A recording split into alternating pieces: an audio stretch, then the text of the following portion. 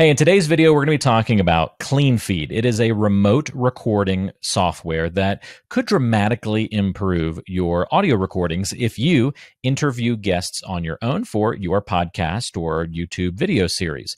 On today's episode, we're going to discover some of the cool features that it has, why it's better than recording via Zoom, and I'll help you navigate through a basic tutorial of Cleanfeed. So first of all, let's talk about why Cleanfeed, because it's not necessarily a fit for everybody. So my number one reason is it's going to get you better audio quality if you're a podcaster than just recording via Zoom. I like Cleanfeed a lot because they just make the whole process really clean and simple. It doesn't have a lot of extra fancy bells and whistles. It's straightforward. And even as a professional podcaster and media person, I really appreciate that. I like simple. I like clean. I like things that don't crash all the time. The other thing that I like about it from that perspective is for my clients who may record their own audio, who may record their own interviews. Again, it keeps things pretty simple while elevating the quality of the product a little bit as well. So that's kind of why you might want to use Cleanfeed. If you've maybe done interviews via Zoom, but you'd like to increase that audio quality, this is kind of that next step.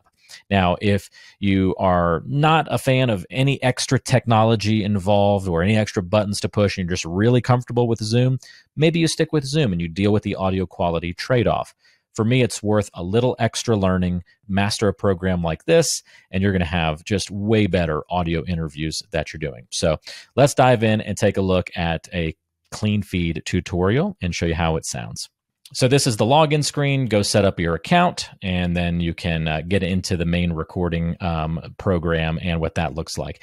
And that's where we are now as I've flipped over here, and it's pretty simple. I mean, this is the really cool thing about this is there's just not a lot going on that's going to confuse you and make things hard to understand. Now, I will throw you one caveat. This is going to be a full-blown, I pay for Cleanfeed, so I've got a few more bells and whistles than the average person, but everything I show you on today's episode of the show will be accessible to a free Cleanfeed account. So you can still get great interviews out of Cleanfeed for most of your purposes. All right, so this is what it looks like once you log in. This is your studio, okay? Obviously, this is me, Walter, up here at the top. That's indicating sort of like my track. You can see my audio levels are bouncing nicely. They're on Cleanfeed as well. It's giving me a little bit of option down here to change my headphones if I would like. You'll see a couple of gear setting icons here that are useful tools if I wanted to change what microphone I was using, or obviously you should do this every time you go to record, double check which mic is being used. You can click the gear icon and make sure that it's picking up the proper mic. If I wanted to switch that to a different mic, I could then click that drop down and change it over. The next thing to do is if you're having any trouble like hearing something or you want to adjust where your headphones are being picked up, same deal. You can make that adjustment there under the gear icon. In my case, I'm going to be using that same mixer as my output. So that's just where you would make those quick little changes if you would like. I like the program so much that often when I'm doing voiceovers and things like that, it's almost easier, simpler, and cleaner for me to come in here and record it in Cleanfeed, even as a solo voice person, rather than opening up one of my pro audio recording platforms. So it's just kind of cool how easy it is to pop in here, and I'll show you how easy it is to then actually record. But the first thing I want to show you is how to invite a guest onto the program. And it's very easy. You have a connect button here. So very similar to how you're going to send a Zoom link to someone to connect with you. So I'll click connect here. Now you can have Cleanfeed send the email to that person, inviting them to join you on the show. Just type in their name and their email address there. Or if you click advanced, it'll give you some other options here. And I tend to do this. I'll change it over to I'll share the link by myself. That way it's just going to generate a link that we can send on our own. I just do that because I feel like maybe if it's coming from a different sender, people may not know, they may accidentally delete, or it might get filtered into some other part of somebody's inbox and they might not see that invitation to join you for the show. This way you can just copy the link and send it to a client.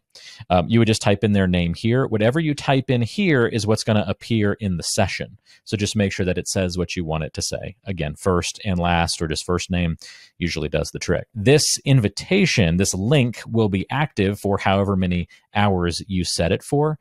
So whatever your purposes there are, go for it. If you and a co-host are going to host every show together, you could just have an unlimited link that they can always use to come join you in your session, and it just never expires. I typically have mine set for 24 hours, which is the default. I don't have a big stressor over whether I send the fresh link every time to my guests, so I don't ever use the unlimited. So 24 hours usually works for me because I'm tending to send them the link right before the recording. Just my workflow. Okay, so let's say I'm going to invite Walter 2 to the show. There's another one of me out there. I click invite. There you see the link has been created. I'm going to copy that, and then I'm going to go paste it into an email, invite that person in. Now, you're like, okay, there's no video here, right? And that's correct. This is a tool for audio-only podcasting. The audio quality part of it is so good and so stable and so reliable because we're not using a bunch of internet bandwidth to try and push through our internet channels. And that way, the audio is getting all of that dedicated push. Therefore, we don't have a lot of compression to the audio happening, like what happens in Zoom. And that way we can get the crispest and cleanest audio quality on both ends of the spectrum. All right, so now it's time to record. So let's show you what that looks like over here. We go up into the top left-hand corner and we hit record. All right, so this is what I recommend for everybody who would be recording. This is going to work for you in almost every situation. It's definitely the way to go if you're doing a two-person recording and you want to keep things nice and simple. And again, this is available on the free plan. Stereo split is going to put you on one side of the track, of a stereo track, and it's going to put your guest on the other side of the stereo track. And what that allows an editor like our team to be able to do is to go in and then manipulate your audio individually. And it does wonders for improved audio quality and the finished product of your show. So I would go stereo split, puts you guys on separate tracks. That way, even if you're louder than your guest, this is a foolproof way to not have that matter, to not have that be a big concern, because you're going to be individually on one side of the track. I'll be individually on another side of the track. Now, the pro version, which I have and I use for whenever we're interviewing a whole bunch of people at once, let's say we have 4 or 5 people all at once in an interview, I will then, in the pro version, get access to multi-track. And that allows me to have an individual file for every person that is on the conversation. So if you're going to be doing a lot of interviews like that, it may be worth springing for the pro version or switching to Zoom for perhaps that single episode if it's not going to be something you're doing a lot. That would be under the multi-track option. But everybody has access to stereo split, and that's where I recommend that you go. The other ones I'll explain quickly. My audio only would just be literally you getting recorded. So that's not usually a good one to pick if you're doing an interview because it's not going to record the other person. I suppose this one could be helpful if you were going to jump on and you wanted somebody else to be able to talk to you while you're recording, like a producer, but have their audio not get recorded. That might be a reason that I can imagine you would use my audio only. Same thing for guests only. If I was producing a show, but I wanted to be able to talk to I didn't want to have to be on mute to not get recorded. I wanted to be able to still maybe chime in with comments, like tell the person I'm coaching or producing for, like 2 more minutes, wrap up. I could say that if I was recording only the guests and my voice wouldn't get recorded. We'll call this one test recording 1. I tend to have the day and time added to the file name just because I tend to save multiple files and it just makes sure that I'm getting different versions of the files every time they are saved, but that's an optional thing that you can have checked or not. Then we're going to hit record. It does start the recording right away. So as you can see, we're beginning to count up here on Cleanfeed, but this is our recording. This is telling us that it is active. It's really easy to pause the recording if you want to. All you do is this big glowing red box. You just click that. It's gray now and it's paused. So then I can then immediately resume the recording after that. So that's a pretty cool feature to be able to have just kind of an instantaneous pause and then resume of your recording. I love that feature. It's really, really helpful.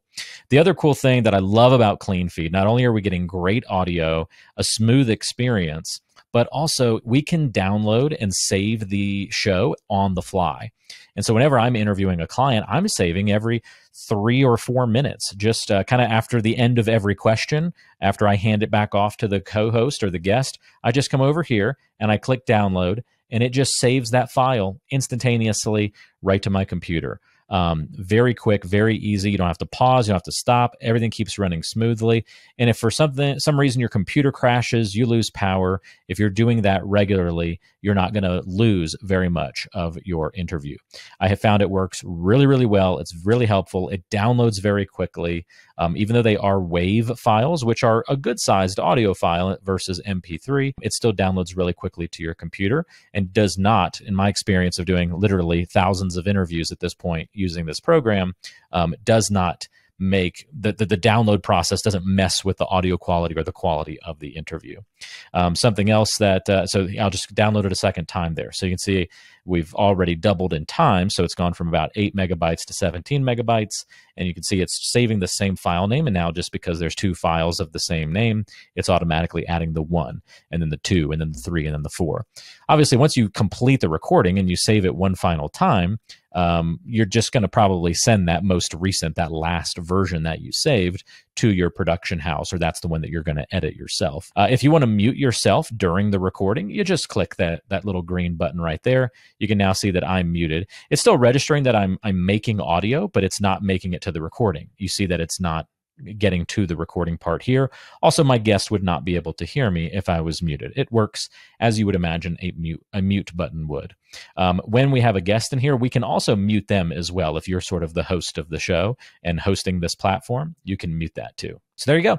That's how Cleanfeed works. There's really not a whole lot else to be, concerned with or frustrated with. It's very easy to do. You can connect and invite more people and have multiple people in a recording. It's pretty simple all the way around. I'll real briefly just show you a couple of other funny little things that you can do on here. One that some people get a kick out of is maybe using the clips up here. This is where we can add like bumpers and music and things like that. So just real quick, I'll grab this music bed. It's going to load it in there now. And so if I wanted to trigger music live or a sound effect or a bumper or something like that, or even the show intro, you could in theory then click play here. And then you could talk over it or let it play out. It would then stop. You can click it again to stop it. And then the next time you click it, it'll start it over. So just a kind of a cool little sound pad that you could theoretically have as part of this recording. We do most of our sound effects and music input and even the intro and things like that. We do most of that in post-production after the recording. So we don't do a ton of live mixing, although we do every once in a while have a little fun little sound effect or something we might drop into someone's show. And it's more natural to get the live feedback. So we might use that technique on some shows. So let's say that we've reached the end of our recording. We can stop that recording, hit download, and we are all set. We are all done. And then we can hit X and we can close out of that recording and it's ready for us to send. I will show you one other cool thing. You don't have to leave this session if you wanted to record something again. So I just hit record and now I'm going to do test recording number 2. But this time I'm going to do something a little bit different just for fun. Instead of having a stereo split, I'm going to kind of cheat a little bit and do one that's just me. Okay, so you can see that it's recording. It's a single track of just me taping now. But here's the cool thing with Cleanfeed as well. I don't use this feature a ton, but it's kind of neat. You can run 2 recordings at once. So we have test recording 2 and we have test recording 3. But on this one, let's do guest audio and hit record. Now you can see that I am not being picked up on the guest audio only track. Now we don't have a guest, so nobody's being picked up there currently, but if there was a guest, their audio would be on this track, my audio would be on this track. Similar to the stereo split, you're getting the benefit of putting them in different files, except now everyone truly has their own file in this recording. So kind of a neat little feature how you could have multiple recordings happening at once. Maybe for some reason you want one that's stereo, and then like a backup recording that's everybody on mono. Don't really know why you would need that or want that, but another fun use of the program. Just remember you would need to download both of these files as you go if you're wanting to save as you go along. So that's how Cleanfeed works. Now, do you need the paid version? Again, only if you really want to unlock some of that multi-track recording. The other thing that you do get in the pro version of using Cleanfeed that could be helpful every once in a while is being able to make this adjustment here. You see under my microphone, I have it as +2 decibels. That's because naturally this microphone and my mixer, they're a little quiet. You can see I'm barely passing halfway on the level meter over here. So I tend to give a little bit of a boost to my audio just to try and match it closer to my guests. Even though we're going to manipulate it in post-production, the closer we can have it together up front, the better. And you don't have access to this feature, at least not currently, in the free version. So you do need the pro version to be able to manipulate both your input volume and the guest's input volume. But again, if you're recording in separate tracks and it's just you and one other guest, it's usually very easy to overcome and figure out, and you're still going to be miles ahead of where the Zoom audio is going to get you. So just be aware of that feature that's available if you go with the paid version. But for most people starting out, the free version fits what they're looking to do. So that is a breakdown on Cleanfeed. There are other alternatives out there. Riverside and Squadcast handle recordings for podcasts really well also. You're probably going to end up on a paid plan using one of those just because of the features that you're going to want. Those are great answers for video podcasts. In fact, we'll do another one of these tutorials about Riverside specifically coming up in a future video. They operate very similarly to Cleanfeed in that they are better alternatives to Zoom, but they also are going to have the video component that Cleanfeed doesn't have. So if that's an important piece of the puzzle and you still want to level up from Zoom, it's worth looking up Riverside and Squadcast as your alternatives. We'll talk a little bit more again about those in a future video.